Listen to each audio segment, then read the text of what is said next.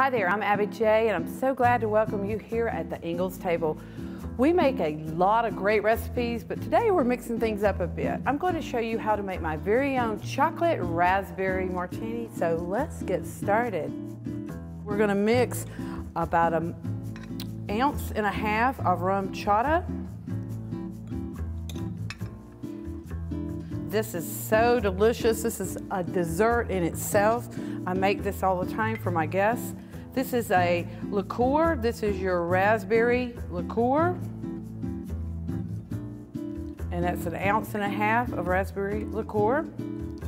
And then we're going to take about 1.5 ounces of cream. And what we want to do is get these flavors infused, and we're going to shake this up for about 10 seconds.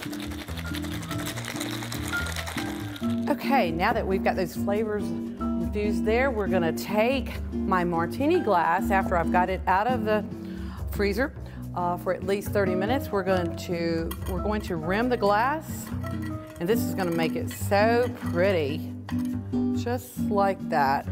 And then what we want to do is pour it up. And this is so wonderful for guests, for parties. It's just like a dessert in a glass.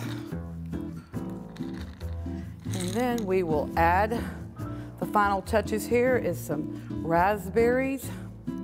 I think the more you add, the better it is. It just makes it so wonderful. We want to add these chocolate shavings right on top. And thanks so much for joining me here at the Ingles table. Remember, you can explore the site for great tips, tricks, and recipes. See you next time. Cheers.